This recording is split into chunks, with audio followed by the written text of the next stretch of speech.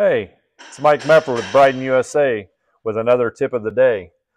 If you're getting your baler out and you're going to end up using twine, when you thread your twine, you want to make sure that your twine goes around this twine spinner at least one full revolution. This is also in the operator's manual.